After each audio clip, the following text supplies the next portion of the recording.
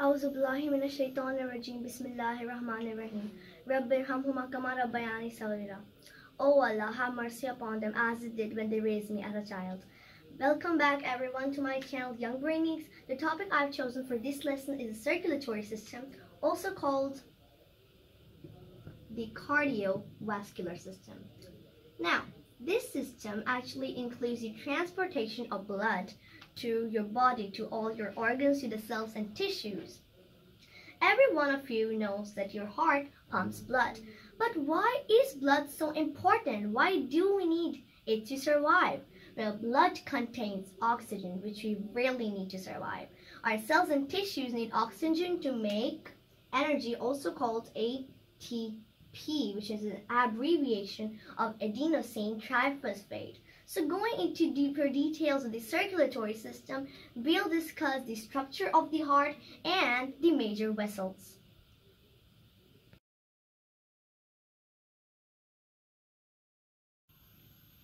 Now let's start with the structure of the heart. Now our heart is divided into two parts, the left side and the right side. Each side contains two chambers, means 4 chambers in total. The upper 2 chambers are called the atrium, and the lower ones, which you can see right over here, are called the ventricles. Now you can see in between these chambers, there are door-like features over here and over here. These are called the valves. The left side valve is called the mitral valve, and the right side one is called the tricuspid valve.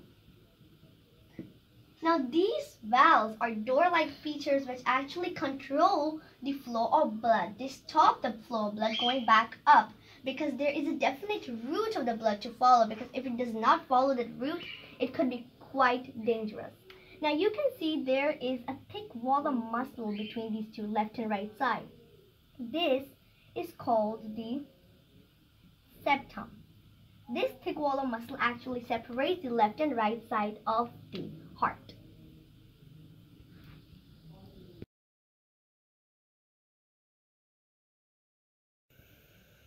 Now, let's continue with the major vessels of the heart. Now, our blood vessels are divided into 2 types, arteries and veins. Now, arteries carry blood away from the heart, and veins carry blood towards the heart. So, let's start with arteries. The first artery is the aorta, which is situated over here, and a little part of it is over here. Now, aorta actually transports oxygenated blood throughout the body from the heart. The last artery is the pulmonary artery.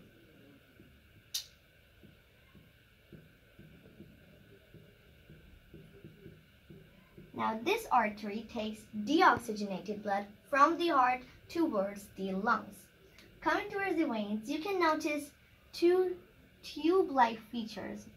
Now, this one is called the SVC, and the lower one is called the IVC. This stands for inferior vena cava, and that stands for superior vena cava. Now, the superior vena cava takes the blood from the upper part of the body towards the heart, and the inferior vena cava takes blood from the lower part of the body towards the heart, so that the blood can again be oxygenated. So the last one is the pulmonary vein, which actually carries the oxygenated blood from the lungs towards the heart. You can see 4 of them right here.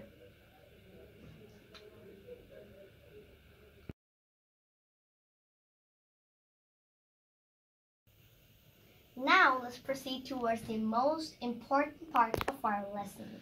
Let's start from the point where our cells and tissues take oxygen from our blood to make ATP. Now the blood has no oxygen, means that it has deoxygenated.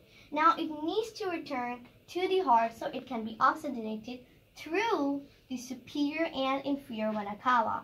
Now the deoxygenated blood enters through them in the right side of the heart. Now that they are in the right atrium, they enter the right ventricle through the tricuspid valve, and then they jump through the pulmonary artery towards the lungs, which you can see right here.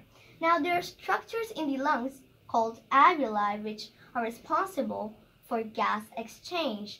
The alveoli take carbon dioxide from our deoxygenated blood, and when we exhale, the carbon dioxide eventually exits our body. And as we inhale, the oxygen is then taken by the alveoli, which gives to our blood, which is now oxygenated. Now the blood needs to return back to the left side of the heart.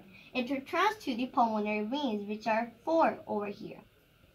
Now that they are in the left atrium, through the mitral valve, they enter the left ventricle, from which they jump to the aorta, and now the blood and oxygen are transported to the rest of the body, and the process starts all again.